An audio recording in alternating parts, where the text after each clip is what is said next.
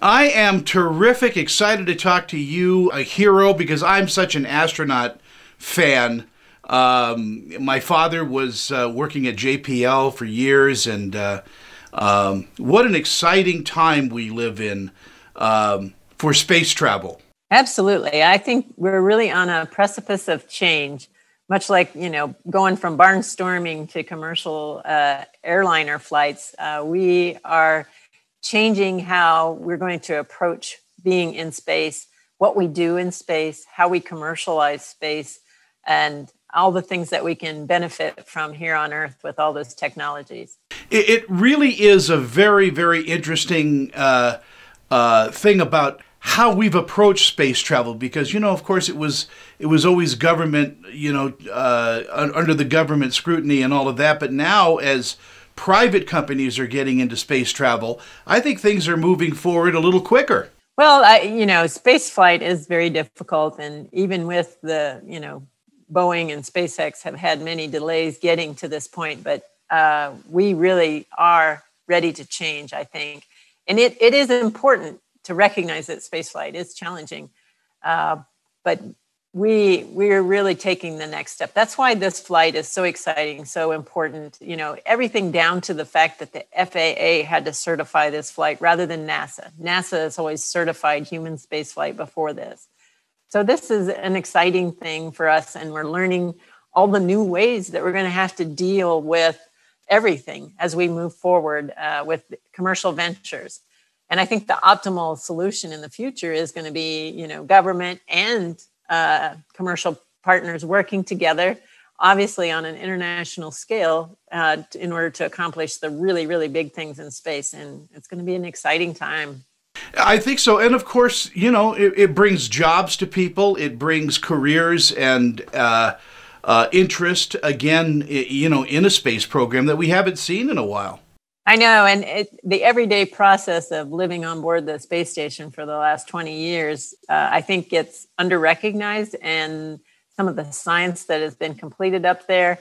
But I am really appreciate the fact that there is this new interest in space. And I think it's really an important one because of how we can potentially expand our commercial ventures in space with commercial space stations like the one Axion's been funded for. And again, future missions by SpaceX, whether or not they go to space station or other locations. It's going to be a lot of fun to see how things change in the next 5 to 10 years. I think it's going to be a pretty dramatic one. I think this pandemic has given everybody an appreciation of what you guys go through in space, the close quarters and all. Yes, the isolation, I think, not being around too many people is something we do work on in space. We have an internet protocol phone where we can call folks or email access. Our internet is pretty slow still. Now, the next launch is in just a couple of days.